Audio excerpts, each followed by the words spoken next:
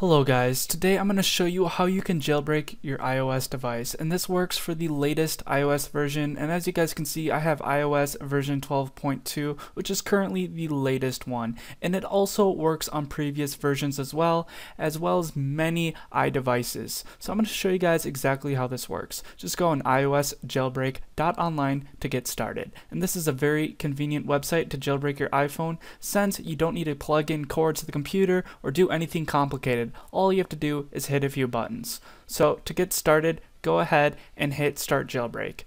Alright, and now it's going to check your iDevice to make sure it's compatible for a jailbreak. And don't worry here, 95+% of devices will be able to be jailbroken, so it's more than likely that you'll be able to jailbreak your device. So we're just going to wait for this process to complete and wait for it to verify that we can actually jailbreak our device, and then we can proceed with that process. So right now it's just setting up my iDevice, and now it says done loading. So I'm going to show you guys exactly what to do here after it's done loading.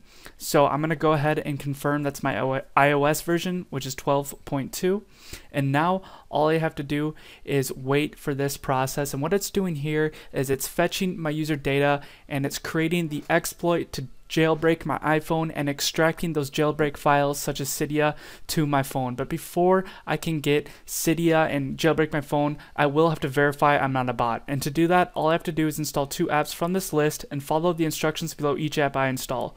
First app I chose was BetterNet VPN Proxy, and the instructions for this app told me to connect to the VPN.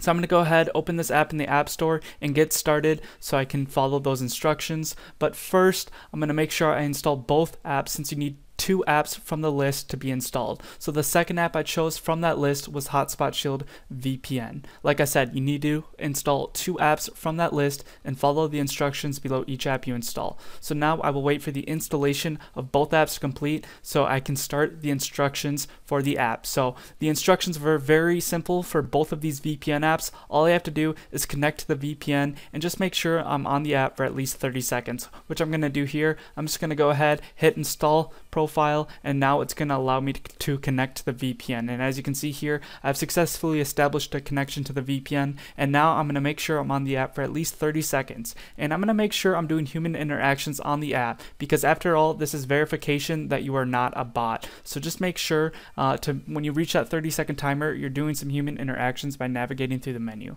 And once I'm done, I can go ahead and disconnect from the VPN. And now I'm on to the next app, and the next app is Hotspot Shield VPN, and the instructions for this app told me to connect to the VPN. So I'm going to go ahead, hit that connect button, and make sure I follow those instructions successfully. And as you can see here, I'm connecting, and boom, I'm successfully connected. And all I have to do now is just make sure I'm on the app for at least 30 seconds. And just like the first app, I'm going to go ahead, navigate through the menus, and just do human interactions just to verify that I'm not a bot. And just remember, when you're done with the VPN apps, you can go ahead and disconnect, and only disconnect after you've been on it for at least 30 seconds.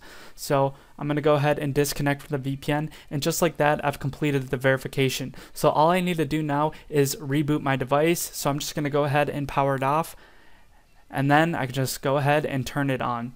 And when you turn it on, all of those files it extracted on your phone will now be present, which includes the likes of Cydia. So you'll be able to have a full jailbroken device. And as you can see here, I turned on my phone and I now have Cydia. So I can go ahead, install some jailbroken apps on Cydia and do whatever I want, and all of the capabilities a jailbroken iDevice has. So I hope you guys enjoyed this video. Just make sure you go on iOS jailbreak.online and you follow all of the instructions on this video very carefully so you guys can go ahead and jailbreak your iDevice. Thank you guys for watching.